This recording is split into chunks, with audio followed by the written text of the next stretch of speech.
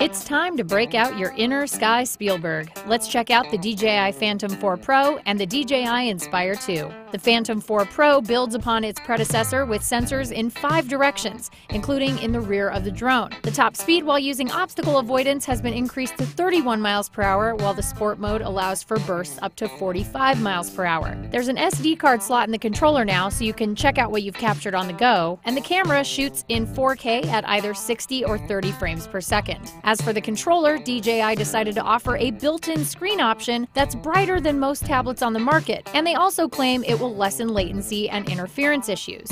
As for the Inspire 2, it's been completely re-engineered from the ground up. It looks like the first generation Inspire, but DJI says it's taken tips from filmmakers and other operators to maximize efficiency. The shell is now made of magnesium alloy, it has dual battery chambers for extended flight time, and the camera can now shoot in both 4K and 5.2K. It's also really fast. The Inspire 2's top speed is 67 miles per hour.